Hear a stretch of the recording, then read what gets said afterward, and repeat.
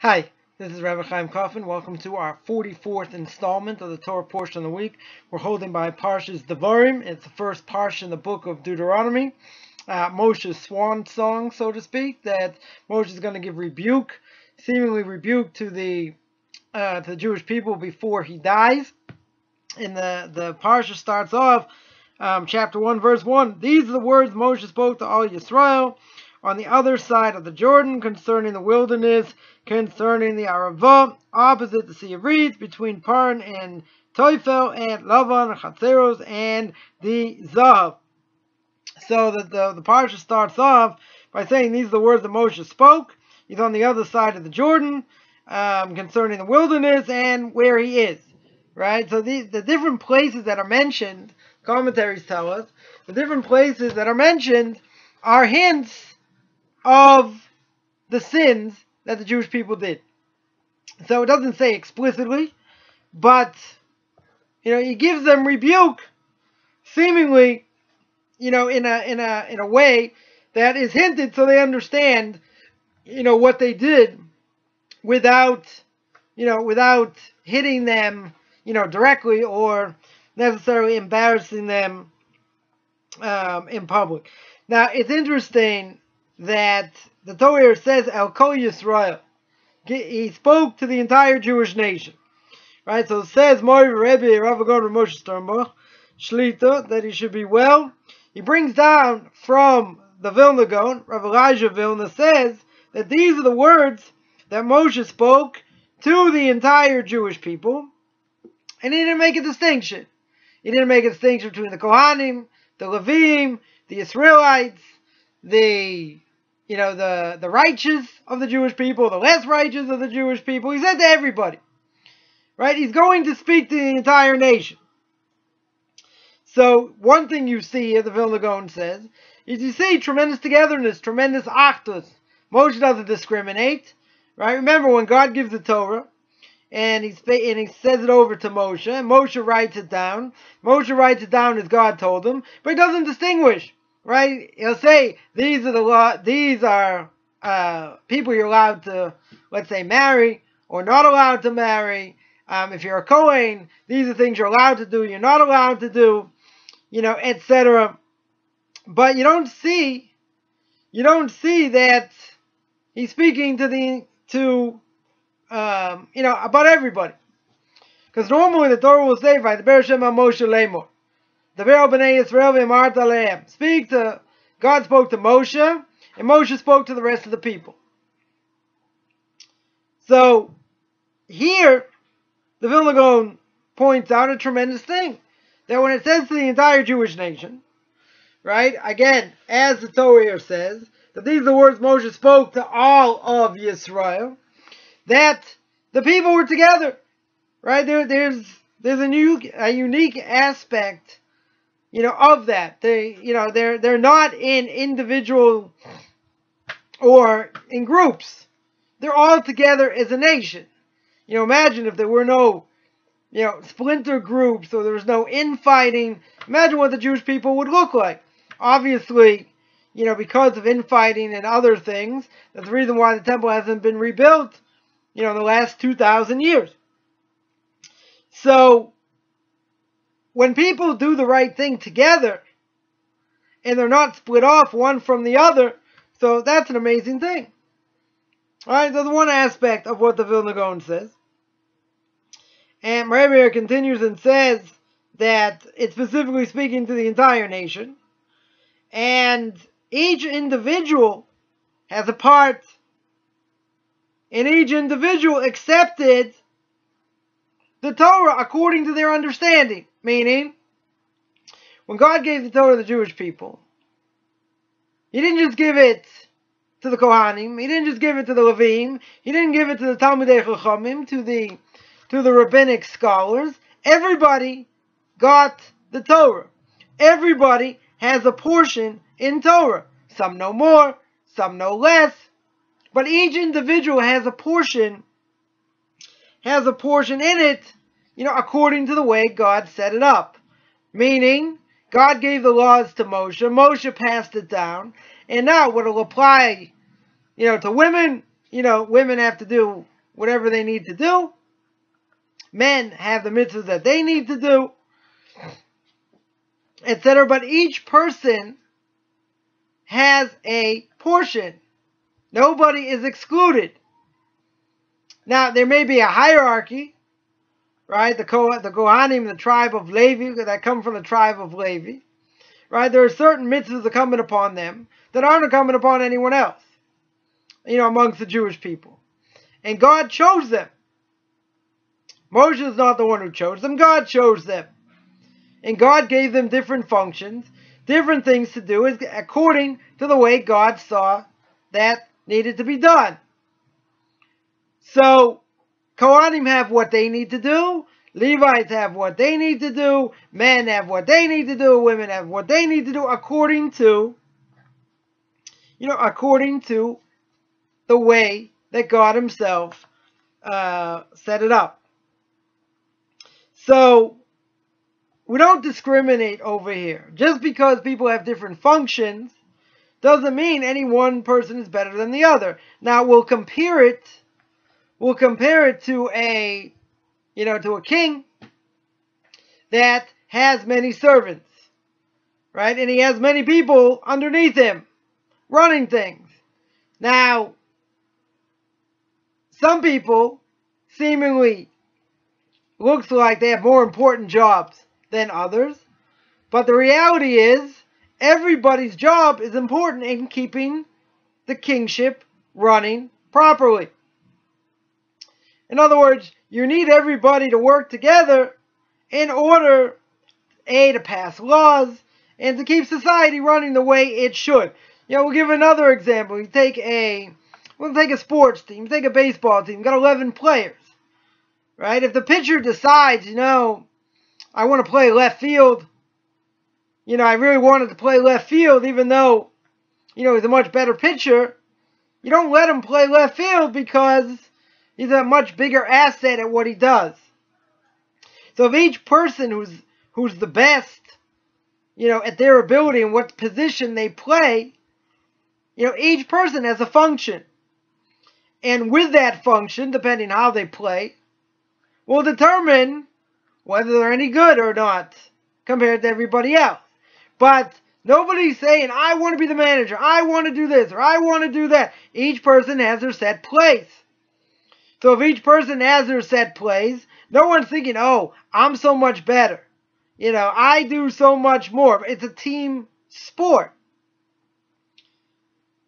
It's unlike, it's unlike some other sports where if you have like a few good players, then they can, uplift the entire team. Baseball's not exactly like that. You need a complement, of players. You need people to hit. You need people to pitch. You need people to play defense. Right? Basketball, same thing, even though you have less people. But you can have one or two people that are bona fide superstars that can carry the rest of the team. Now, sometimes they'll be more successful, sometimes less. But the idea is each person has a function. Now, if they go outside what their function is, it's going to be a detriment to the team. Why? Well, it's very simple. Someone who plays a skilled position, you put him somewhere else, he's not going to be as good. Right? He might be awful, actually. And you might cause the team to lose. So you don't want to put him out there. Right? You have someone who decided that he thought it was a good pitcher. So, okay, let's put him out there. Right? So every 5 days he pitches. And he wins 20% of the time. Right? That's not very good. So, you're not going to put him out there to be a pitcher. He's no good. Right? You go according to statistics.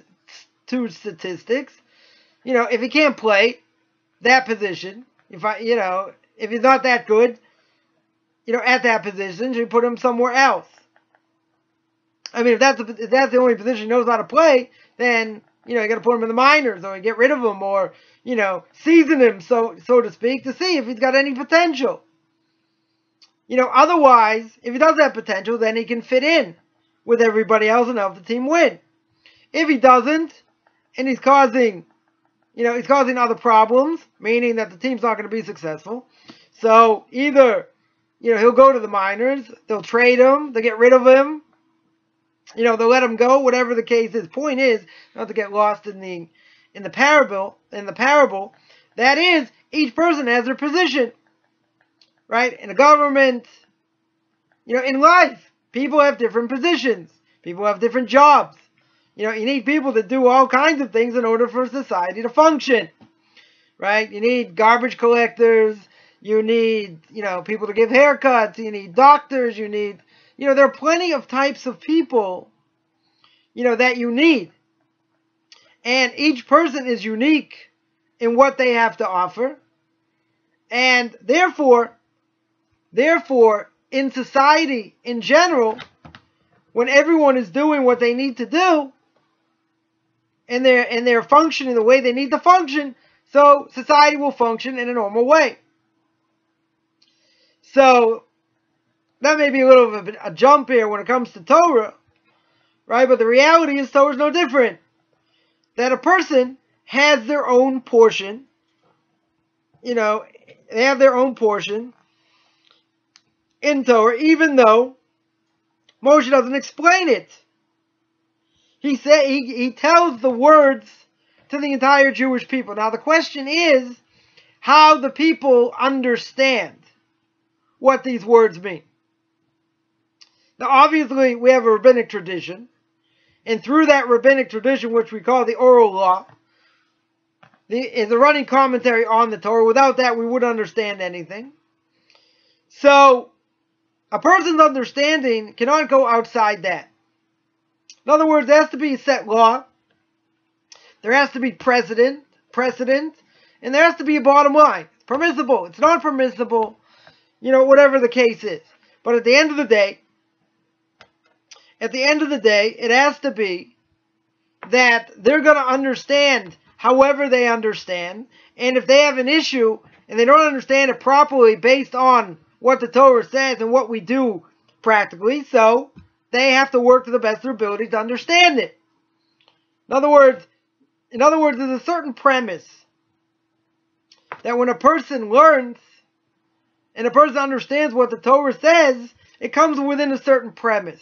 And you can't go outside those boundaries. Why? Because if you go outside those boundaries, what happens is you go outside of what God wants you to do. In other words, I'm always fond of saying, and again, I'm going to patent this one day, and that is you cannot turn the Torah into a pretzel. There has to be precedent. There has to be rabbinic scholarship. It has to be within a certain framework. Once you go outside that framework, that's not called Torah anymore. So if you put, for instance, secular ideas in the Torah. We'll give one example, right? I'm not going to go into detail, but I'll give one example. One example is this idea of feminism, right? Of women's lib, so to speak. Now, feminism is a big thing that, many people, men and women, are certainly a part of, and that they agree with the ideal setup that women should be equal to men. Right? When it comes to equal pay, they should be equal. So, the question is if we apply secular terms, right? Let's see if this works. How does the Torah look at women? Now, many feminists will say it's discriminatory. Women are sort of in the background. Women don't have an obligation to pray with a minyan, with 10 men. If they want to pray in a synagogue, they're certainly allowed to, right? Leading services is something different. Doing other public things is different. So these big-time feminists will say that's discriminatory. Why shouldn't women be allowed to lead services? Why shouldn't they be allowed to be witnesses? Why can't they be rabbis? Why can't this, that, and the other thing? Now, the question is, how does the Torah look at it? Now, if according to the Torah, women were really discriminated against, as people say, right, as secular society will tell us, then the Torah shouldn't mention, or the Talmud should mention, that if it wasn't for the women, the Jews wouldn't have got redeemed from Egypt. If it wasn't for women, right, you had Esther who saved the Jewish people from decimation, from being destroyed. Women didn't participate in the sin of the golden calf. So if women were really discriminated against, as some people would say, maybe they'll call this apologetics, call it what you want, but why would the Talmud and the commentaries say this? They say, well, it's apologetics. Now, the question really is that, we have to go to, deeper understanding, of what this is all about. So, we'll make it easy. We'll say that men and women are created differently. Because if you were to ask, big-time feminists, are there any difference between men and women? So these big-time feminists will say no. So, you ask a question a second time. Okay, let's think about this. Is there any difference whatsoever you can think of between men and women? Well, women can have children. Men can't. That's biology 101. Right? Women's bodies are different than men. They're different. Can't say they're the same. They're not the same. So, if they're not the same physically, maybe they're not the same spiritually. Maybe. So the idea is that men and women have different functions. If God wanted men and women to be exactly equal, then women would have to pray 3 times a day, go to synagogue, and it doesn't matter if they have kids, they have little kids or whatever the case is, so they have to get a babysitter, they have to work it out. If God wanted them to be obligated in that, they would be. But obviously they're not. Right? They're exempt from mitzvahs bound by time because they're busy doing other things, like taking care of their family, which is not a small thing. So then you say, what if I don't have little kids anymore? Right? If a woman doesn't have little kids or she doesn't have children, so is she going to be exempt? She'll still be exempt. Because we go according to the majority. The majority of women marry and have children. So, if that's the case, then women should be exempt because, all women, we're not going to make exceptions here. So all women will be exempt. From praying with a minyan, with 10 men. So if women are exempt, that means they have a different function. Doesn't mean they're second-class citizens, it means they have a different function. A different function means we can look at it by saying separate but equal. Or separate but different. With different functions. Could those functions change? In theory, they could. Right? You got plenty of women that work today because can't make ends meet on one salary. That may be true. But it's not the ideal. So, without going, into much greater detail, everybody has a function. And the function is not always the same. Now, just because it's not the same doesn't mean it's discriminatory. Women have what they need to do. Men have what they need to do. They're different. So, people get this idea. And secular society will beat you over the head with it over and over and over. And that is that, why should women be in that situation? It's discriminatory. It's a terrible thing. So, either you have to say that women are the base of the family. They're really in charge of the house. They run the house.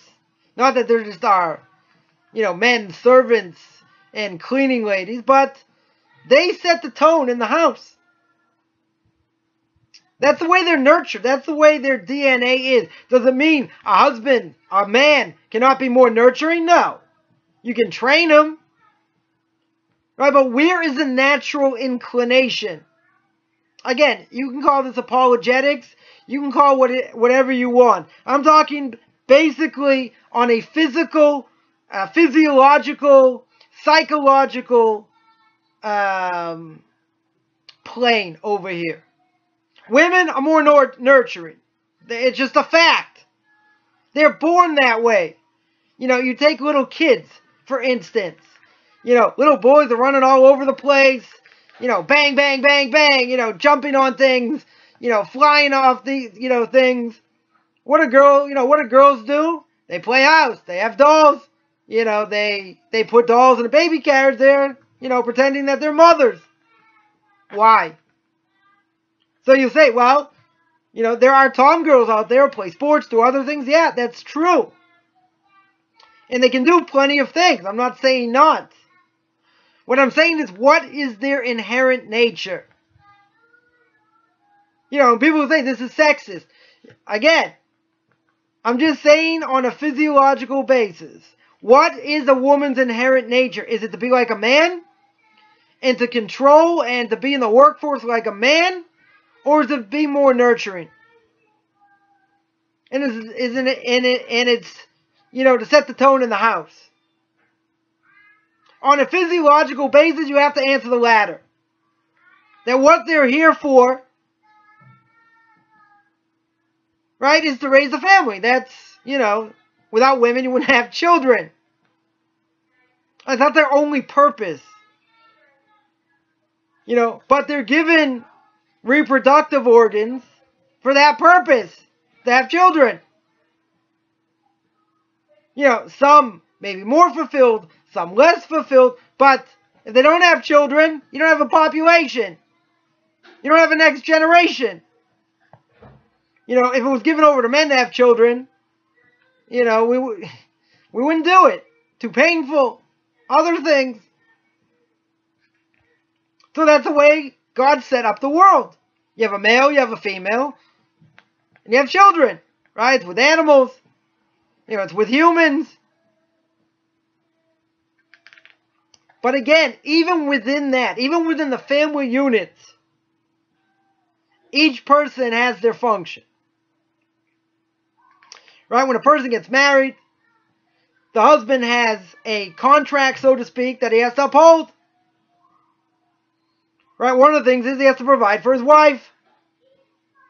Right? In physical terms. He's got to bring in, he's got to bring in money. That's what he's got to do. He's got to provide. Now, some are better at it, some are worse at it, but that's what he has to do.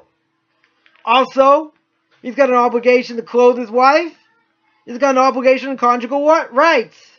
She wants to be with him, he should be with her. Right? He's got obligations written in the ketubah, in the marriage contract. Now, a woman can forego certain things. And she can say, I would rather have my husband sit in and learn, I'll go out and work, up to a point. Then when it comes too difficult, if you have children, it becomes more difficult. And then the husband, is going to have to do something eventually. Nonetheless, she could forego the husband providing if she wants to strengthen her house spiritually when she's first married, to let her husband sit and learn. Get a stipend, maybe a small stipend, but the house will look different. If the husband is steeped in Torah, gives over to his wife, over to his kids, it's a tremendous thing. That's how most married people start off their lives. All right, let's rephrase that. Most married Orthodox couples, that's how they set up their lives. That's how they start. It doesn't stay that way forever. Right? A woman's got 5, 6 kids, or 4 kids. It's, a little bit hard, for her to work as well. I mean, whatever, they work out a plan, how to do it. And eventually the husband will go out and, he'll have to provide. But again, the point is, without, going into it in a much deeper way, because that's not the topic for now, I'm only pointing out that each person has their function. The functions can change to a certain extent. You know, a woman can say, I would rather you sit and learn for X amount of time, and I'm going to provide. Right? Whatever skill she has, she'll provide. She can forego the husband providing for her. It's her choice. Not forced into it. It's her choice. You know, there are a lot of benefits to that. You know, but it's her choice. So, if she says, I'm not willing to do that, and, you know, it's too hard or whatever, so the husband's going to have to provide. But there are functions. Husband has what he needs to do. The wife has what she needs to do. They sometimes overlap. Right? If a woman's too tired, the husband has to help out. Right? He's got to help out. And she had a tough day, or whatever it is. And she's like, listen, I'm just too tired. You know, you deal with the kids. And he should deal with the kids. It can overlap. It's not a contradiction. But you see, authority can be delegated by both. But each one has specific functions, even if they're not spoken out. I mean, even better if they are spoken out. But the boundary should be clear. So this is a microcosm of the world and the way the world works. Because if each one has different functions in their house, that means if they do their functions the way they should in an ideal sense, doesn't mean it'll be perfect. What that will mean is that their house will function properly. If not, and there are issues, then the house could crumble. But there's a designation of roles and of things to do where if each person does what they're supposed to do, then everything should function properly. So that's talking about a family, right? A husband and wife, you know, for all intents and purposes, kids as well. So that's within your own small, you know, close-knit family. Now, when you're talking about the world, you're talking about a city, a town, a country, a state. Right, I went in a little bit opposite order there, but whatever it is, you need people with all kinds of different functions.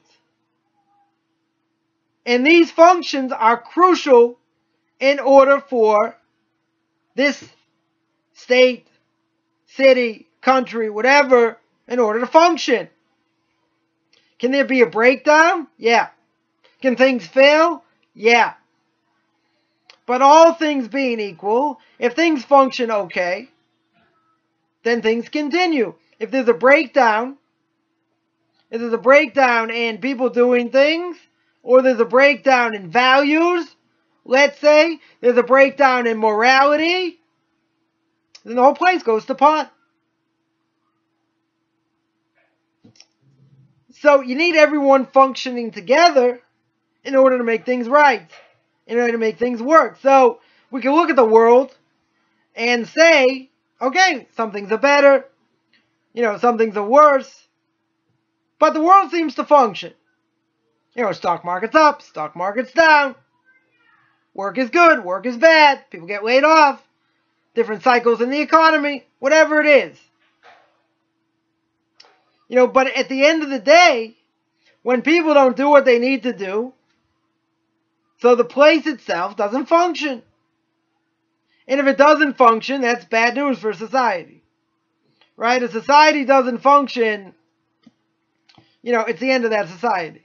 Or you gotta put a stop to it to make sure that it's going to function, you know, it's going to function properly. So that I could understand, you know, with the king, with subjects, with the government, and each one has their authority, what to do, and what their function is, and it helps everybody else out. Now, you know, sometimes it may seem unfair. People seem to have, you know, certain jobs make a lot more money than the people who have more important jobs. You know, why should teachers be paid, you know, much less, you know, than, let's say than a lawyer, than an accountant? I mean, not to say their jobs aren't important, but isn't educating our kids more important? Wouldn't we put it like way up here? We would. but they don't get paid like that. So yeah, doctors have an important job, no question. You know, they get paid what they get paid. Lawyers are a totally different beast. You know, why they make so much money and, you know, whatever. But all things being equal, you need everybody in order for society to function.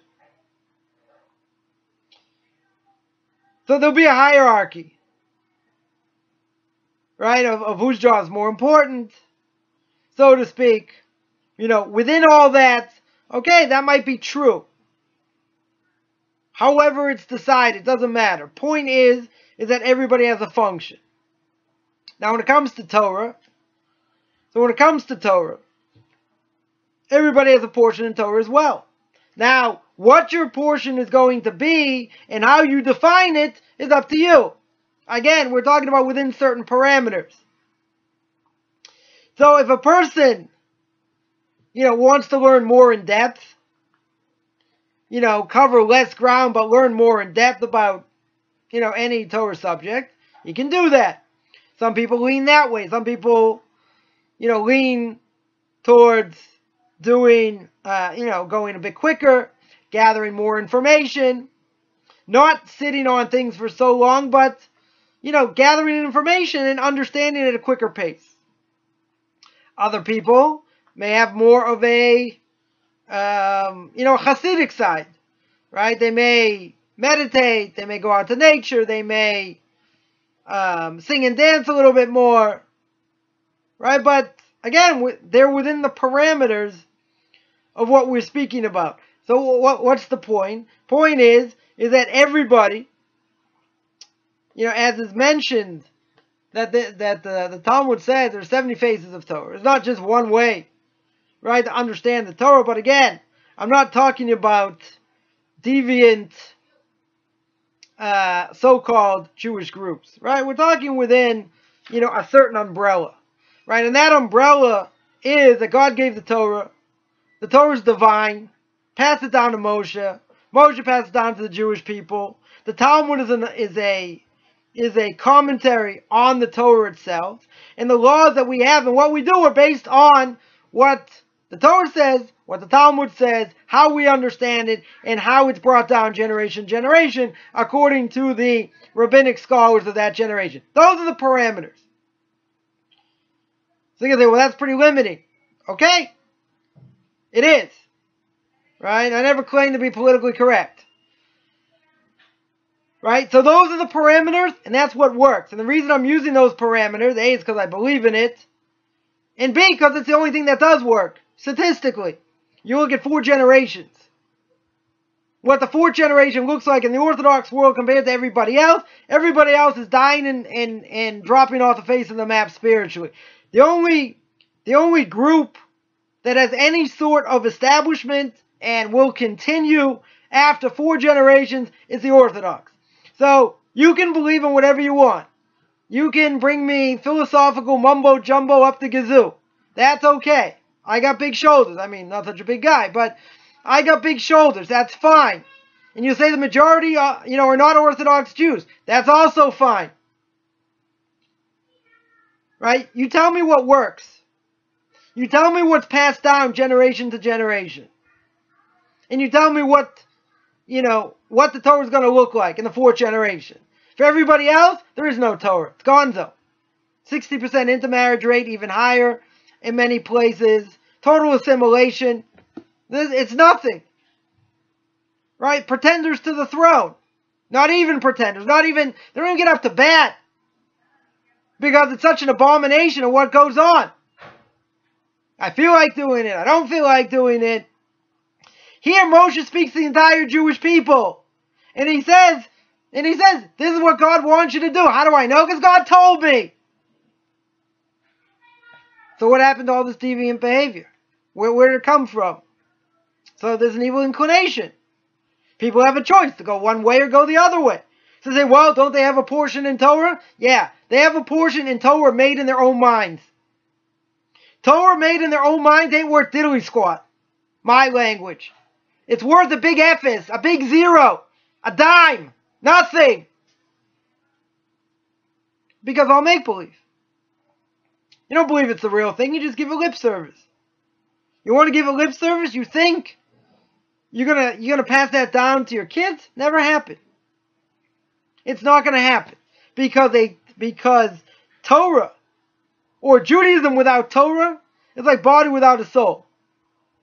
Right? God breathed in the spirit of life to people whenever a person's born, and that spirit of life is called the soul.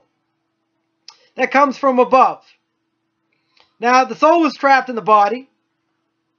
So, if the body has control over the soul and it only goes according to the physical, basically the soul dies. It debases the body and the soul. If the soul does what it's supposed to do, i.e., coming close to God through Torah and mitzvahs, so it uplifts the body, uplifts the soul. That's the way it works. Nothing else. So again, people can say, well, I have a different opinion. That's okay. You can have a different opinion. But it's not going to really matter that much if it doesn't work. If it can't be passed down, who cares what your opinion is? Isn't that the point here? That everyone has a portion in Torah. Yeah, but once you veer off, and I think the Torah means like this, even though commentaries don't say that, Talmud doesn't say that, but that's your opinion. They say, well, my opinion is just as valid as anyone else's. Well, let's take a look at the Karaites. The Karaites believe that the Torah, you're only allowed to take the Torah at face value, literally. They didn't believe in the rabbis, etc. So what happened to them? They disappeared. They fell off the face of the map. Right? There may be a handful of them left in the world today. Say, well, the rabbis usurped their power, and they did all these other things, and they pushed their agenda through. You can say whatever you want. The bottom line is there's also a mitzvah in the Torah, which most people probably aren't aware of, and that is, there's a mitzvah to listen to the rabbis. Ooh, but the rabbis are corrupt, and they do this, and they do that. Again, do we do what the Torah says or not? My portion in Torah is dependent on what the Torah says. It's not what I feel like doing. It's not a 5-year option to renew. It's not like the Jews ate the same hallucinogenic mushroom in the desert. Sorry, maybe, all the miracles in Egypt happened because Saturn was out of orbit. I mean, there are maybe some people that actually believe that. There's a theory out there like that. Sounds pretty ludicrous, doesn't it? I mean, sounds pretty pathetic, but people, will hold on to that for dear life. Otherwise, you got to say maybe the Torah is true. And if the Torah is true, maybe I have to change. Maybe my values have to change. I remember having a conversation with somebody. I was talking to a bunch of young people. And the grandparents of these young people said, hey, don't convert them. Don't change them. I mean, what they meant was, don't make them become like you. Now, this was a conversation about basketball. Professional basketball. That's going to convince someone to be an Orthodox Jew? I don't think so. Then it went on to about movies and about entertainment. Don't convert them! That's not conversion. Excuse me. That's not even talking about religion. So what are they afraid of? What are people afraid of? They're afraid they're going to look exactly like you. All of a sudden, they'll stop ripping toilet paper on Shabbos. That's what they're afraid of. They'll be different. They'll start, keeping kosher. They can't go out with you anymore. They'll stop watching movies. They'll do other things. Be a little more closed-minded, maybe.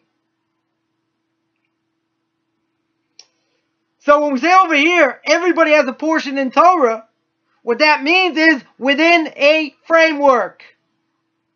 If you're outside the framework, that's not Torah anymore. Doesn't mean a person's not a Jew. A person's born a Jew. Okay, you wanna break your personal covenant. That's your choice, and everyone's got free choice. But it has to be within a framework. If it's within a framework that's destructive, if it's within a framework that abets assimilation and intermarriage, and says that, we have to back same-sex marriages according to the Torah. That's not Torah. The Torah explicitly says you're not allowed to do that. So you say the Torah is anti-homosexuals. Yes, it is. It's also anti-pig. It's also anti, having affairs. Right? Licentiousness. It's anti that. That's true. Torah never claimed to be politically correct. Torah tells it the way it is. Say, whoa, it's only the rabbis that interpret it. The Torah says don't intermarry at least a dozen times. What does it mean? Does it mean only for that generation? Does it mean only the nations in the land? What does it mean? Oh, you're a fanatic. Yeah, I know I'm a fanatic. Just tell me what the words mean. You want to give a lip service and say, that's not what it means. You understand what it means? You have the breadth of knowledge to explain what it means? No. You're ignoramus. There's no mitzvah to be an ignoramus. You can't read Hebrew. You never read the Bible from cover to cover. But in the absolute chutzpah, you say this is not what the Torah means. And this is apologetics. And these people are fanatics. And you know nothing. So the rule of thumb is, as they used to say in camp, when I went to camp, and that someone said something stupid, they would say, learn the rules, play the game, practice. Someone was allowed to give an opinion about something they knew nothing about and act like they're an authority. Only Jews do that. Right? Very few non-Jews, do that. You might say there are plenty of opinionated non-Jews also. Could be. But you got plenty of Jews out there, intermarried, know nothing about their own religion, but have a lot to say about it.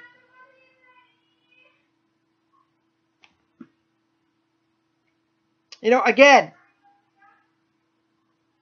a mule is a tremendously strong animal. It's a hybrid between a donkey and a horse. There's only one problem: sterile. Sterile means it can't reproduce. You veer outside the Torah and outside the way God wants it to set up, Torah will disappear. The Jewish people will disappear. And that's what we see now. 13 million Jews don't know anything about their own religion. More than 1 million practicing a different religion. Assimilation's rampant. So you can say, well, they have their own portion in Torah. Really? That's Torah? You think Torah like that would have lasted the last 2,000 years? I don't think so. Up into the last 250 years, everyone was Orthodox. So now the Reform is going to be the banner, or the conservative movement is going to be the banner to bridge the gap to the modern world. And say you can be Jewish, but you can do other things as well. Be part of the secular world. A little bit of Judaism, more of the secular world. And we're going to make a hybrid. We're going to make it work. Show me it works. Show me in a Reform synagogue how many people can read Hebrew. Show me in a conservative synagogue how many people can read Hebrew. And even if they can, do they understand it? They know what it means. They know where it comes from. They know what the purpose is. No! So why would I care they're the majority? They're going to disappear. And that's exactly what you have. But you say, but that's my portion in Torah. That's not your portion in Torah. Your portion in Torah is not to be an ignoramus. Right? There's no mitzvah to be stupid. The 614th commandment. Right? The 615th one is don't be a moron. Yeah, a little bit harsh. But people who don't know shouldn't talk. And if they're part of something that doesn't work, I'm not interested in your theories. What do I care what your theory is? It doesn't work. A catcher decides he wants to be a pitcher, and he wins 25% of the time. You're not going to put him out there. Every 5 days he's going to lose. He's going to lose, 4 out of 5 times. Right? So if he starts 30 games, right, you do the math. How many is he going to win? Not too many. After like 5 or 6 starts and he wins 2, or he wins 1, and he can't turn it around, he's finished.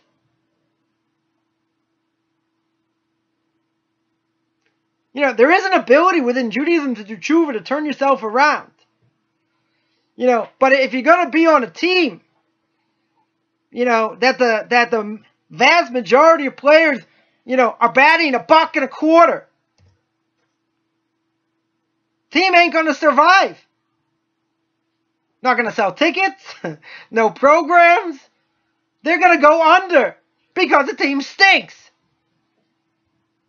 And they eat last place every year. That's not good for your fan base. Sorry, all you know, Cleveland fans, or maybe your Chicago Cubs fans, even though this year, you know, who knows what's going to be with them. Yeah, they look pretty good right now. We'll see. But if you're in the cellar year after year or close to it, no one ever thinks you're going to win. Just the opposite. You're a loser. Your organization's a loser organization. They don't go anywhere. They're an absolute failure. So then you're going to say, oh, but you have to look at the philosophy. We're planning for future years, and we're planning for this, and we're doing that. Bottom line, did it work or it didn't work? You're still in last place?